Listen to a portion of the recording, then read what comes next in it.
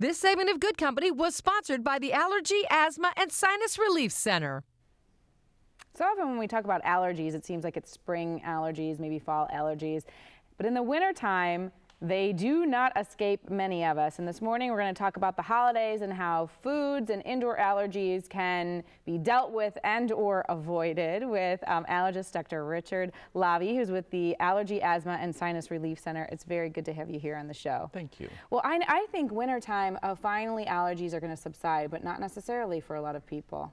No, you know, there's a lot of things that still trouble us. There's something called the Thanksgiving effect. This is a weird one. Okay. So the holidays are here, and your loved ones come back home. They've been away. You've had college students coming back, service people coming back, and they've forgotten all their cat allergy and their dog allergy, and suddenly come back and they're just miserable.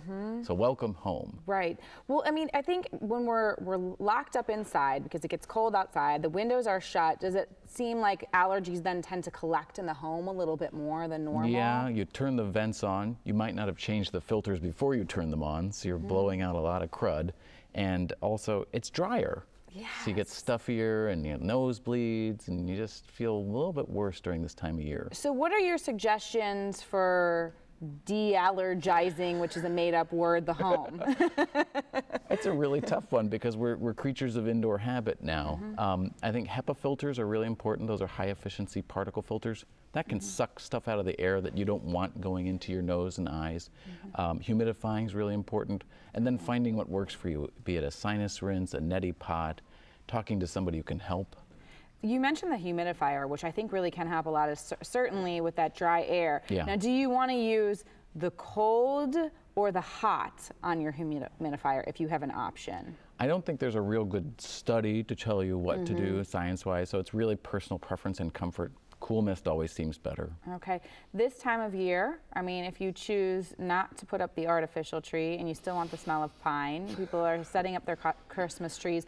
Are there a lot of allergies to pine that people may be unaware of having? So we all love live Christmas trees, you know, but they are sort of magnets from pollens and mold. They've been sitting out there collecting this stuff. So you bring them inside, and then there's this period of misery.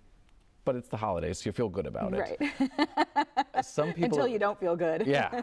Some people have gone to the length of they'll get a leaf blower, and before they bring the tree into the house, they'll blow the tree down, basically. You have the Charlie Brown tree at the end, but you basically can get some of that stuff off. And some people actually use some bleach on the trunk to get rid of the mold, so they don't bring all that stuff in. So those are semi-practical tips. Okay, that's quite a process to go through. Yeah. Pet allergies. We kind of touched on them a bit, but worse this time of year, and what can you do to help subside your pet allergies? You know, we all love Fifi and Fufu and Fafa, but you know they're getting us. So you know, keep them out of the bedroom. HEPA filters are so important. Washing your pet. Okay. Those are sort of the vacuuming? Well, yeah, vacuuming with a HEPA filter also helps. So just trying to remove the dander however you can. Food allergies, if you have them, I have them. I'm very aware of the food allergy I have, and I think anybody who knows of their food allergy is also very aware. Yeah. But can cross-contamination be a huge issue, even if like just a little bit of something touches a little bit of something that you're allergic to? Absolutely, that's the big bugaboo. I mean, that's the one you can't really prepare for, and you have to ask the chef. If you're going out or you're going to somebody's home, the hostess or the host or the chef, they're ultimately responsible for your food safety. And if you're concerned, you have to talk to them and say, I need this level of preparation from you.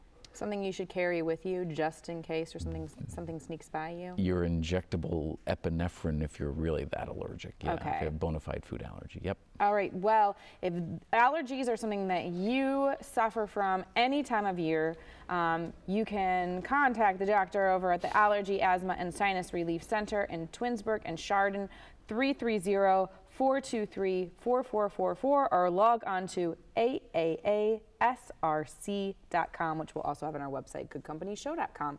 Now we're going to send it over to Michael with more holiday cheer. Thank you, Andrea. Well, hopefully you're not allergic to holiday parties, because our next guest, who's a lifestyle expert, Brian